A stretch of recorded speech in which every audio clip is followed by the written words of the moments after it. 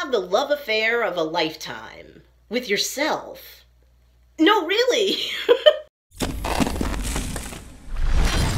Hi, I'm Stacey Storino from Woman-101. Self-love is not selfish love. Not when it's done right. Self-love isn't narcissism. Not when you do leave room in your heart for other people's wants, needs, and rights. It's just that you're not ignoring your own wants, needs, and rights. If you haven't been so good at loving yourself, perhaps you need to dive deep to ground zero and start all over again in terms of this relationship. Once you're solid on your own rights, needs, and wants, you've already begun to prime the pump for increased self-respect and self-esteem. But how to truly fall in love with yourself to the point where you believe you're a precious and worthy human being as much as any significant other or spouse you've ever had in your life, if not more so.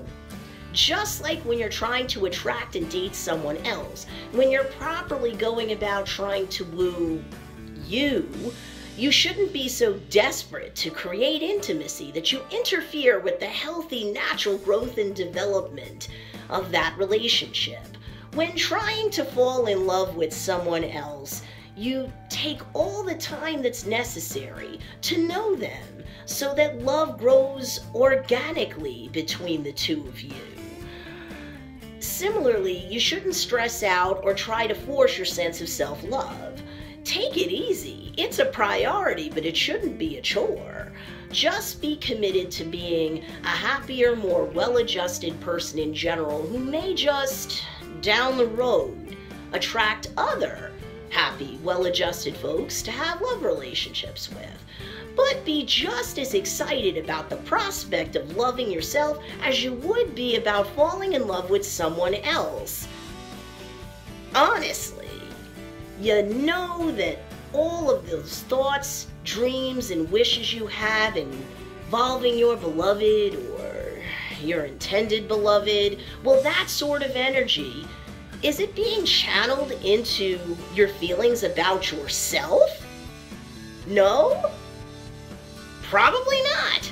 So work on this and don't rush it, or otherwise obsess over how weird it feels to be placing so much emphasis on loving yourself. You'll end up feeling overwhelmed and turn yourself off on the concept. And that's sad because you'll lose the true love of your life, yourself. You carry yourself around 24/7. So it's important that you master this relationship with yourself because, well, it's for life. It should be a happy, healthy, smart, and strong life, not one reeking of desperation and over-eagerness because someone else isn't in it. Take care of your own self-love first, before trying to graduate to someone else. Start thinking of yourself as someone who's worthy of cards, chocolates, flower petals on the bed, whatever.